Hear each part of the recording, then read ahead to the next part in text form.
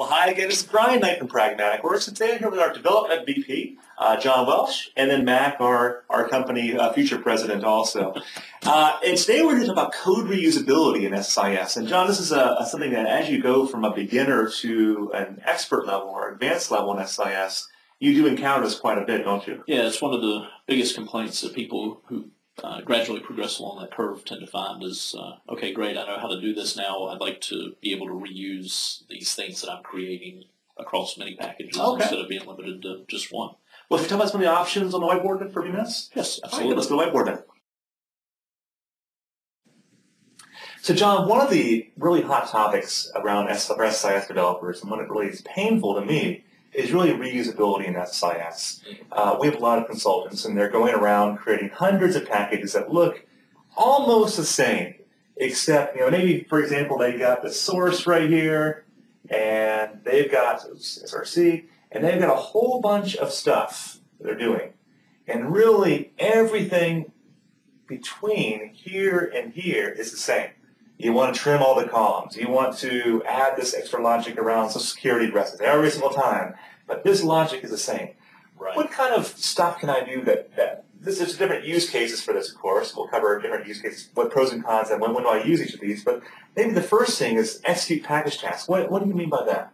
Well, with the execute package task, basically I can take a chunk of control flow logic and wrap it up in its own package and call it from other packages. And the key there is control flow logic. Exactly. So this center area here is not going to be addressed by that. Not so much. I mean, I can certainly call other data flows, but I don't have the ability to call portions of a data flow. Right, right. So as long as the schema matches and all that, you can pass a different table name in perhaps. But all in all, it's great for saying maybe I want to run this set of components over again. The nice thing about doing execute package tasks, it should be a best practice anyway. You want to make your packages nice and modular anyway, don't you?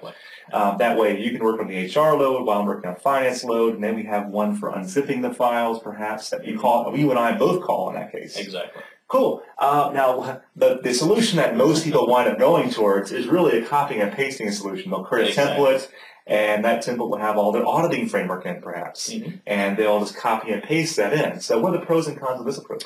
Well, the pro is if you have a good solid template and you use it religiously and everybody on your team uses it every time they create a package, then it can save you a lot of work. The downside is because it is effectively a shortcut for copy and paste, you're creating many, many, many copies of exactly the same thing. Right. So when the day comes that you want to update your audit framework or tweak some handling on the way something's being done, you don't have one place to go update that. You've got 150 places to go update it. And that sentence right there is why we created BI Express auditing framework. Exactly. When I was doing a project around an auditing framework, I had to update that code across about 600 packages.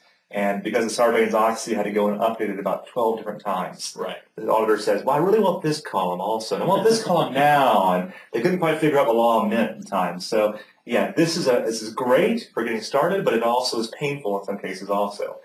Which takes us to automation. Now we're getting a little more complex, but a little bit more robust also. What does this mean? So automation is the idea of using the SSIS API. They have a full API in .NET that you can use to actually programmatically either generate packages or update packages, which is, as you mentioned, exactly what the BI Express audit framework does. Is it leverages automation interfaces to go programmatically update an entire set of packages so that you don't have to do it by hand. So we've also done this in our package builder feature and our snippet feature, a lot of different reusability features we have put in BI Express. It's all around automation. It's not the easiest thing to do in the world. It can have its challenges. The API is not necessarily written for mere mortals, but it can be done. And as time's gone on, there's a lot more examples of how to do it out there. Right. There's some great coding examples on codeplex.com, for example, as well. Custom components. I like this option as well. So let's say, for example, we can find a way to take these three components and say this is all around encryption. For example, encryption. I can't spell today.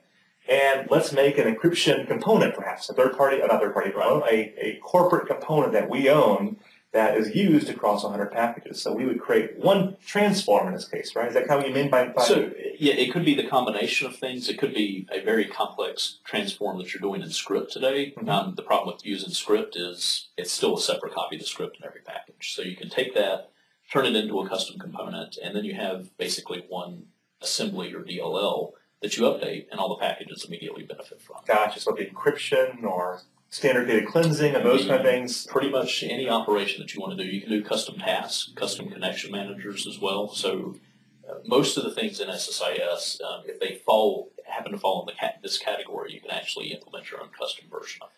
Which is great, because this is actually where we wrote Task Factory, one of our third-party products, is all around creating about 40 different types of components like this to kind of help you with that automation. One of the components we wrote was something called a nugget. It sounds like a goofy name at first, but what does this nugget mean to people watching this video right now? So the idea of a nugget is that I can do exactly what you have up here. So, and we actually have support for nuggets, not just within Task Factory, but we also support it within BI Express. Okay. BI Express is a little closer to the copy and paste reuse. It's a design time ability to leverage these, whereas Task Factory is actually a runtime reuse. Okay. So effectively what a nugget lets you do is say, I've got this chunk of transformations. These are going to be common. I'm going to use these in tons of data flows. I know that I'm going to have some updates to these. Maybe they're not something that lend themselves to doing a custom component for. Okay. So what I can do in a nugget is use a special placeholder source and a placeholder destination. And I define my set of components here between those. And then the nugget in another package. This would be a consumer package in this case. A consumer package. I'm going to have a new source.